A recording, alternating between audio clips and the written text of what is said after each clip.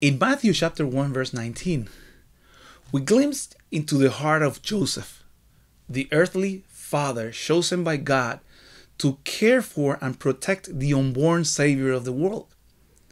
The verse read like this: "And her husband Joseph, being a just man and unwilling to put her to shame, resolved to divorce her quietly." At first glance, this verse might seem ordinary, but it holds profound lessons about love, righteousness, and grace. Joseph's initial reaction upon discovering Mary's pregnancy was a blend of confusion, pain, and concern for her. You know why? Because in his culture, her condition could have led to public shame and stoning.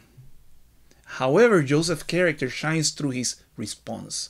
In this verse, Joseph is described as a just man. He was a man of integrity, faithfulness, and obedience to God's commandments. Instead of reacting in anger and revenge, Joseph shows the path of compassion and mercy. His love for Mary transcended his hurt feelings, as he didn't want to expose her to public disgrace. This decision reveals a heart rooted in righteousness, reflecting God's own character. Furthermore, Joseph's intention to divorce Mary quietly showcases his humility and selflessness. He put her well-being above his own emotions and his reputation. In doing so, Joseph emulated the sacrificial love we see in Jesus Christ, who would later give his life for the salvation of mankind. Joseph's story reminds us that love isn't just an emotion. It's a deliberate choice to act in the best interest of another. His example calls us to seek righteousness, show compassion, and extend grace to those who may have hurt us. It challenges us to put aside our pride, our ego, in the pursuit of peace and reconciliation.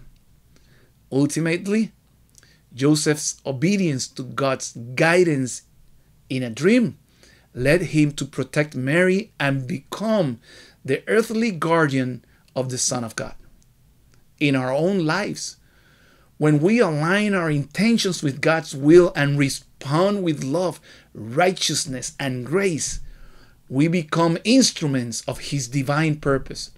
Just as Joseph played a crucial role in the story of Jesus, our choices can impact the lives of others and fulfill God's plans for our own journey and for others.